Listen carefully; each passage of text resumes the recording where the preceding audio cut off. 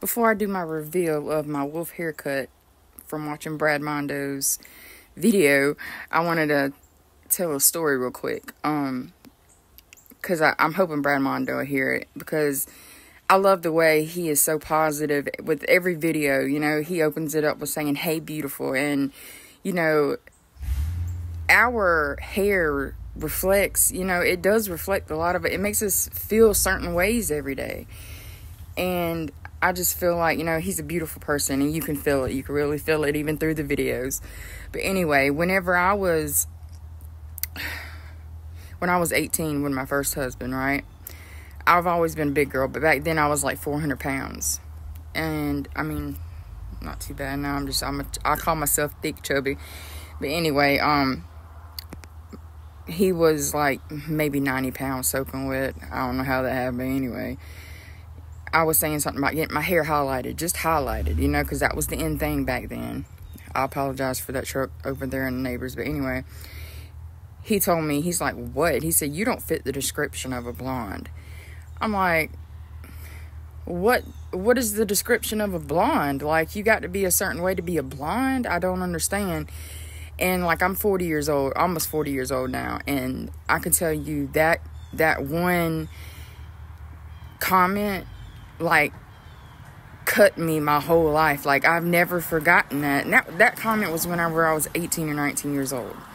I have never, ever dyed my hair blonde because of that, or gotten pretty highlights or anything like I wanted, because I didn't want people to be like, "Oh, that fat girl got blonde. She don't look like a blonde." Like, he really had me thinking that like that, but until like now, I don't really think like that anymore. Now, I mean, I even went as far as buying a blonde wig just to see how I would look.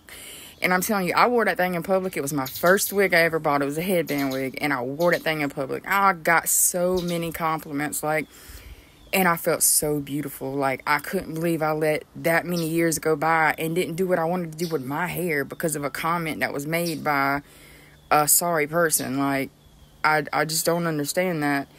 But life is life, and, I think Brad Mondo does understand the fact that, our hair does define us, and that's how we express ourselves. And mine has been dark and brown my whole life, and it's just reflected my depression and everything, and I'm so sick of it. And so I am trying to do different stuff with it, although, I am going through another divorce now, and I had to get a place, move out of my property, because, in order to get my property, I have to get a divorce lawyer. So I just can't afford that right now because my son's graduated, and my whole investment. But Brad Mondo, my video was cut short, but I just wanted to thank you for being so positive and making people, even the people that's not around you, like, we're just watching your videos, you make us feel really beautiful, even if we're not, because, I mean, we mess up our hair because we're trying to be something different. And I'm going through a midlife crisis, and believe me, if I had the $200 to go dye my hair blonde, I just want brown roots in my hair, blonde. But if I had the money to do that right now, best believe I would, because of the fact that everything that you do, every haircut you show and stuff like that, is beautiful on any kind of face.